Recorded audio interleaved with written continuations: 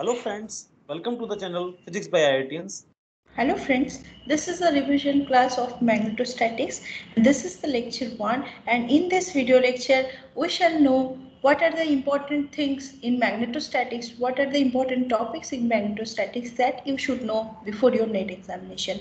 In this video lecture we shall particularly focus on the Biot-Savart law, Ampere's law and related problems. So let's start. So first of all you should know what is magnetostatics.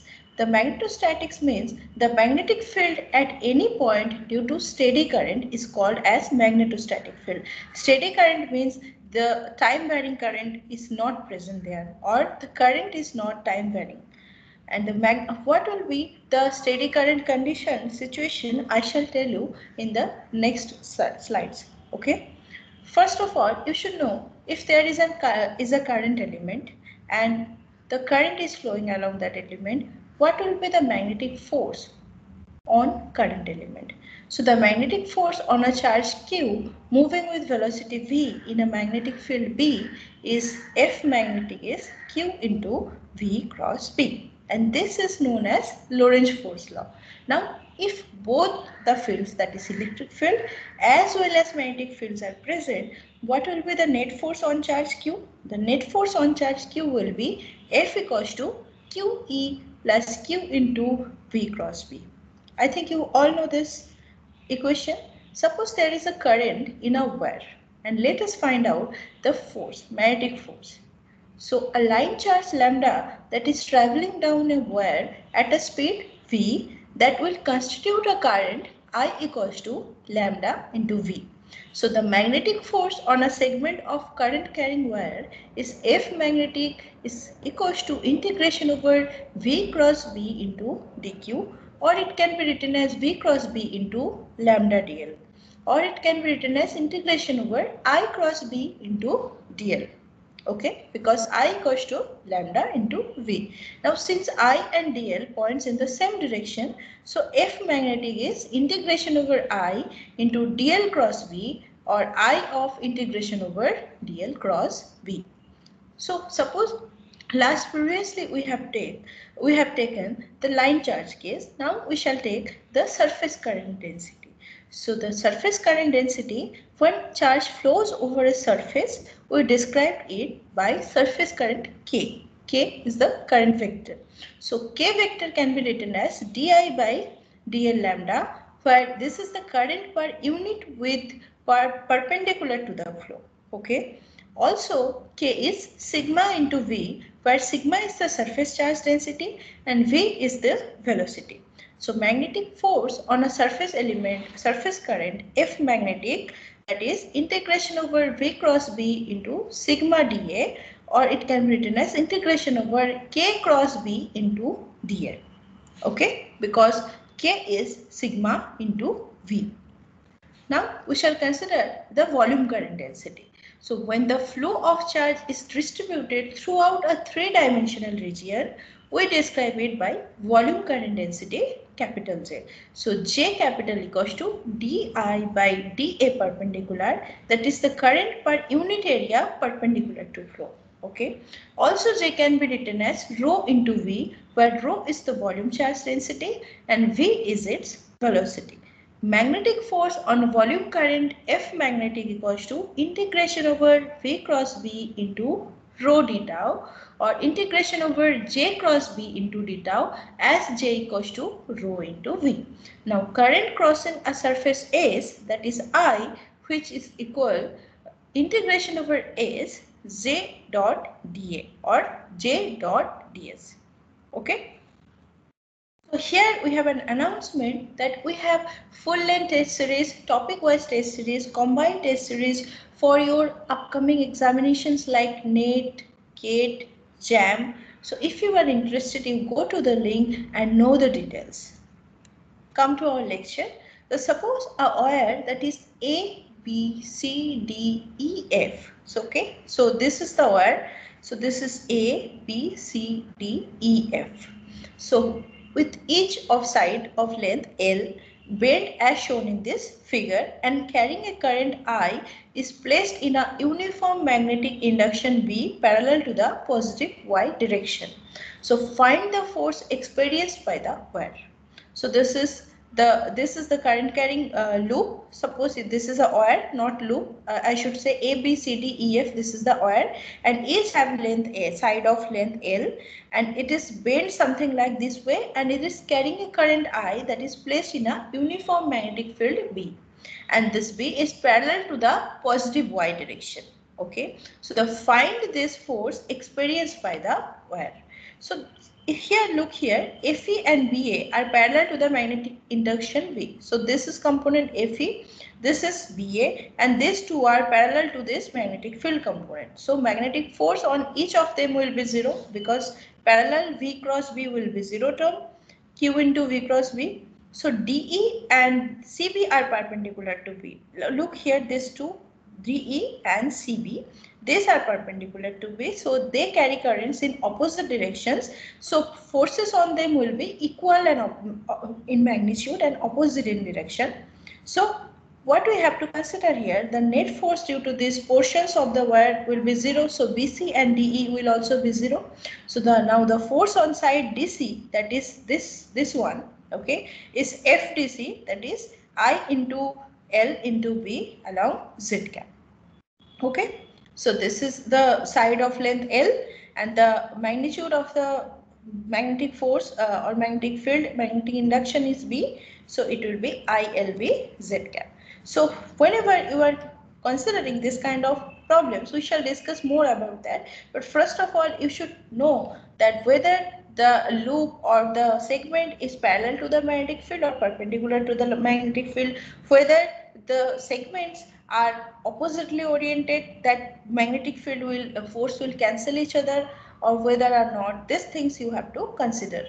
So we are taking now the consideration of continuity equation just to make you understand what is the steady state condition. So continuity equation is del dot J equals to minus del rho del T, or it can be written as del dot J plus del rho del T equals to 0. So this is actually the mathematical statement of local charge conservation. Means there is no net of creation of charges or destruction of charges. Whatever you are considering here, the flux, that is incoming flux, is equals to outgoing flux. There is no creation and destruction in between these two processes. Whenever a steady current flows in a wire, its magnitude I, that is the current, must be same all along the line. So otherwise charge would be piling up somewhere and it would not be a steady current. So thus for the magnetostatic field, this del rho by del T term is 0, and the continuity equation will give you del dot J equals to 0. Okay. So since there is a no piling up of charges, so the no time varying, so del rho del T will become 0 here, and this is the steady state condition, that is del dot J is 0. Now we should learn about Biot-Savart law.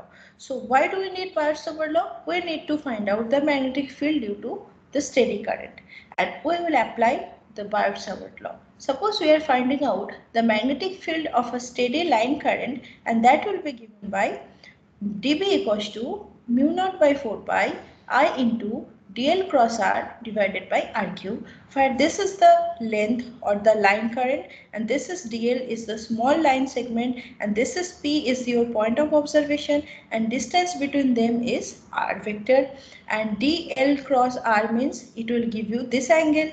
Okay, so the magnetic field due to a steady line current is given by this Biot-Savart law. Or you can also apply Biot-Savart law in different cases also. So here, what is mu naught? Mu naught is 4 pi into 10 to the power minus 7 Newton per ampere square. This is also known as permeability of free space.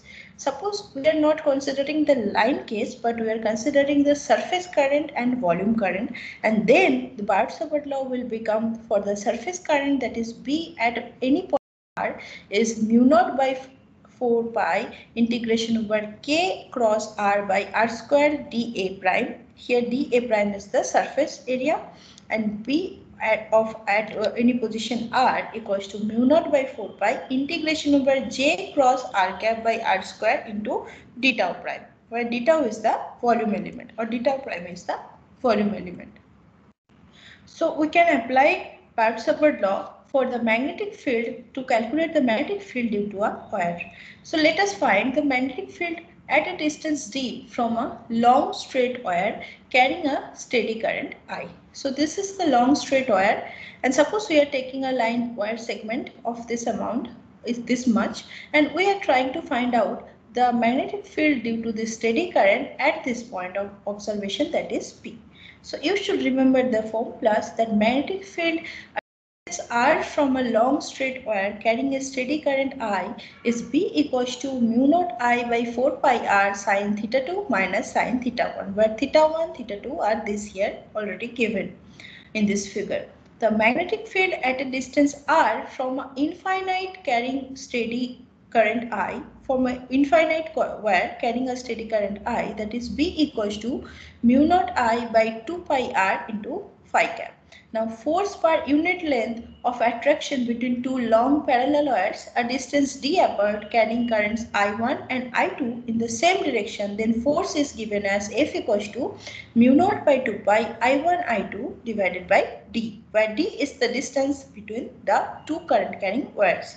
If the currents are in opposite direction, then they will repel with the same magnitude. So the current that are going in the same direction, they will attract each other, the lines, and if they are opposite in direction, the currents, then the wires will repel each other with the same magnitude. Suppose we take an example here to find the force on a square loop placed as shown in this figure near an infinite straight line wire. This is the infinite straight wire and this is the square loop. So both the loop and the wire carry a steady current I. So what will be the net force? So it is also carrying a current I. This is also carrying a steady current I. So wherever there is a very common steady, so the force on the two sides, this will cancel each other because they are actually equal and opposite. Now at the bottom, that is this much distance, magnetic field B equals to mu naught I by 2 pi d. So force equals to mu naught I by 2 pi d into Ia. Okay, so it will become mu naught I square A by 2 pi d. This is along up direction. Now at the bottom, this B is mu naught I by 2 pi into d plus A. So F equals to mu naught I square A by 2 pi into d plus A. This is down. So the net force is mu naught I square A square by 2 pi d into d plus A, and this is up direction. So you have to consider this too. First of all, you have to consider this whole loop, that how much current is passing through, and then you have to consider the segments which are actually cancelling each other and the segments which are going to give you the force, which are going to give you the magnetic field. Then from the magnetic field you find out the force term and then take the net force. Okay, that's all. Let us consider another example to find the force of attraction between two long parallel wires a distance d apart carrying current I1 and I2 in the same direction. So wire 1 is carrying current I1, wire 2 is carrying current I2. So the field at 2, this is wire 2, due to wire 1 is B equals to mu naught into I1 divided by 2 pi d. So why we haven't taken I2? Considering the field due to current I1. So we have to include this term I1, not this term I2. Okay. So the field on 2 or on wire 2 due to wire 1 is B equals to mu naught into I1 divided by 2 pi into the distance between them, that is D. So this is points into the page. And force on 2, that is F, is I2 into mu naught. This is the field.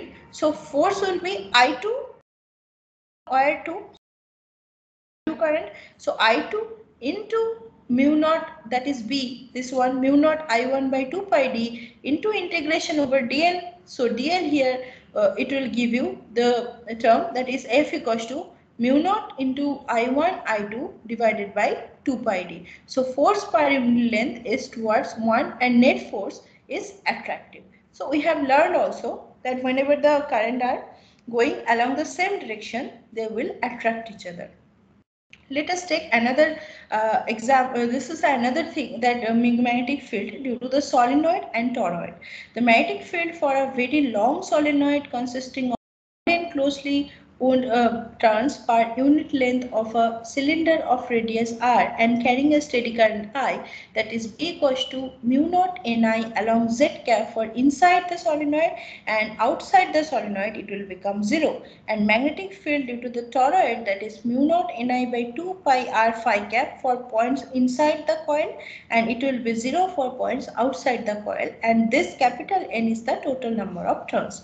I think you all know about these formulas. I am giving you just a revision for you to remember these things.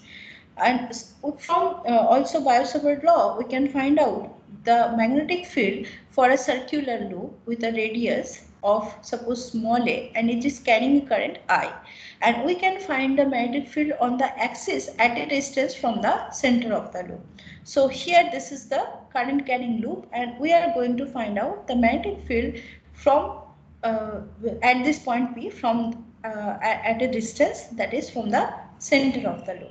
Okay, so applying Biot-Savart law, apply it, you will get that magnetic field B will be mu naught I by 2 into a square divided by z plus a square whole to the power 3 by 2 along z cap. And at the center of this loop, magnetic field will be B equals to mu naught I by twice a z cap, because here z term will be 0. Now let us take another very good example, that is Helmholtz coil.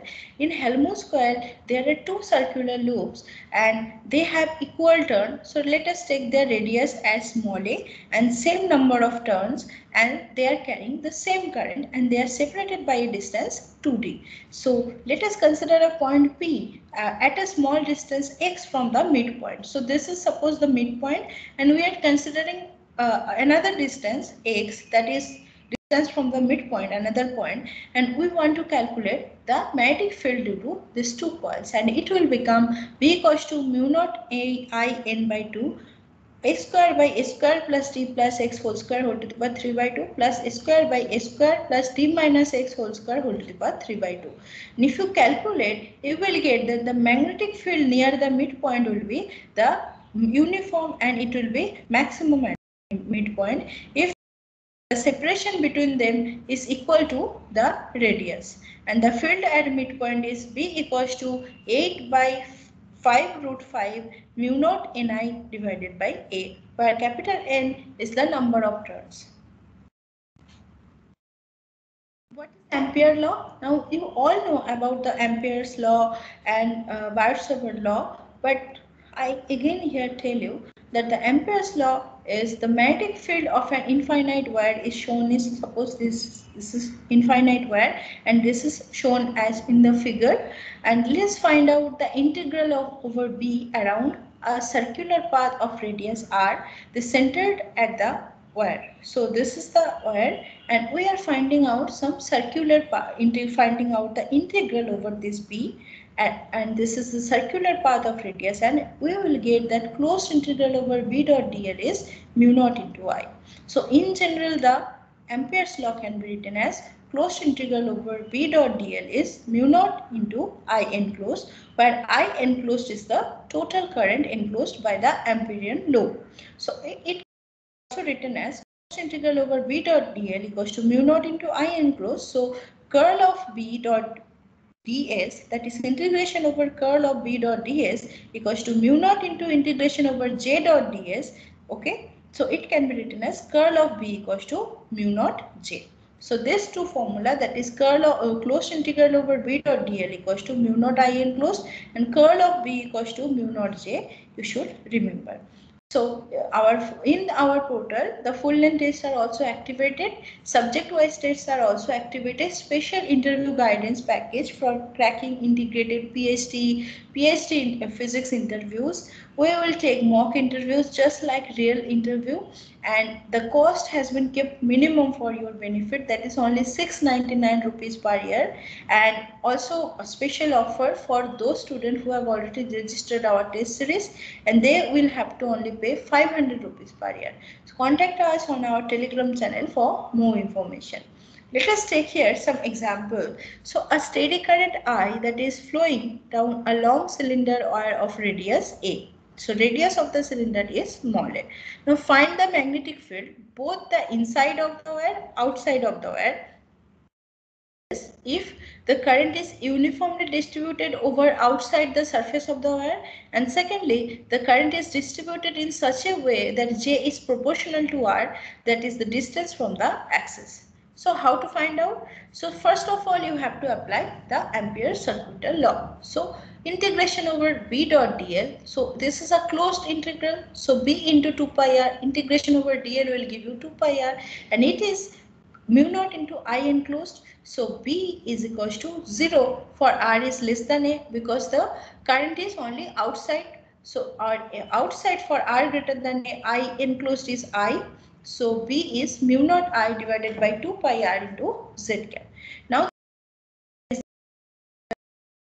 K. So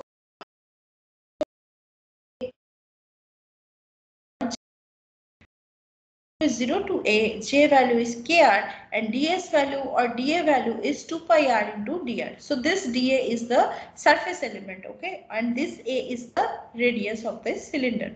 So it can be written as, just compute this value, that is 2 pi K A cube by 3. So K is equals to 3I by 2 pi A cube. So I enclosed is I for R greater than A, and I enclosed is IR cube by A cube for R less than A. So you can find out the value of B, that is mu naught I R square by 2 pi A cube phi cap for R less than A, mu naught I by 2 pi R phi cap for R greater than A. So what you have done here, you first calculate closed integral over B dot dl. So whenever there is a circle, so you will get 2 pi R is equals to mu naught into I enclosed. Now I enclosed is the enclosed current. Now you have to understand there are two regions where current is finite and another region there is no current. So you put the values accordingly, you find out the magnetic field. Similarly, suppose there is the current density J is given. So this is the surface current density. So J equals to KR. So from there you can find out I, because for the magnetic field you need the value of I. So find out the value of I, and then you find out the regions where the current is how much, and then put this value on this magnetic field expression, get the magnetic field. Let us take some examples more in that has already come in your paper. A conducting loop carrying a current I is placed in a uniform magnetic field pointing into the plane of paper as shown in this figure. The loop will have a tendency to contract, expand, move towards the positive x-axis, moves towards the negative x-axis. So look here, this is the current is going, okay. So you have to apply that. You have here it is given as that how what the loop will have the tendency. So you have to find out the force direction. So Q into V cross V you have to consider. So here the V cross B direction will be where the V, this is the V, this is B is the outside the paper. So V cross B will actually try to expand the loop, okay. So this consider the expression for force whenever you find out this kind of question, and you have to understand the direction of the force. Next question is, a square loop is placed near an infinite straight wire as shown in this figure. The loop and wire carry a steady current I2 and I1 respectively. The force acting on the square loop is mu naught I1 I2 by 2 pi a, mu naught I1 I2 by 4 pi a, mu naught I1 I2 by 2 pi, mu naught I1 I2 by 4 pi. So the force on these two sides, first of all, they will cancel each other. Only these two sides forces will contribute. So at the bottom, B is mu naught I by 2 pi A. So this much. So A force is mu naught I by 2 pi A into I2A. So it will become mu naught I1 I2 by 2 pi. At the bottom, it is at the top, sorry, this one. So at the top is B equals to mu naught I1 by 4 pi A equals to uh, F equals to mu naught I1 by 4 pi A into I2A. So it will become mu naught I1 I2 by 4 pi because the distance between them is 2A. So this is 4 pi A. 2 into 2 pi into 2A. So, okay. Or 2 into 2 pi, 2 into pi into 2A. You should 2 pi here A, this is 2A. So the net force will become mu naught I1 I2 by 4 pi. This is around the up direction. This is another similar question and this is for your homework. This is here written as inward. Okay, so the question is the while loop PQRSP. So this is PQRSP. So this is here formed by joining the two semicircular wires of radii. This is R1, this is R2 and a current I as shown in this figure. So the magnetic field at the center here, what will be the magnitude of this magnetic field? The direction of this magnetic field, that is mu1 I by 2 1 by R1 minus 1 by R2 outward, mu naught I by 2 1 by R1 minus 1 by R2 inward, mu naught I by 4 1 by R1 minus 1 by R2 outward, mu naught I by 4 1 by R1 minus 1 by R2 inward. The correct answer is C. Please do this homework. So you can also have free test link in our portal. This is the portal link and you will give free test there and full solutions are also available. Thank you for your cooperation. So the sharing of knowledge is the best way of helping the society. Thanks for your support and please subscribe the channel and also you can join our Telegram channel for regular quizzes and research updates. Thanks.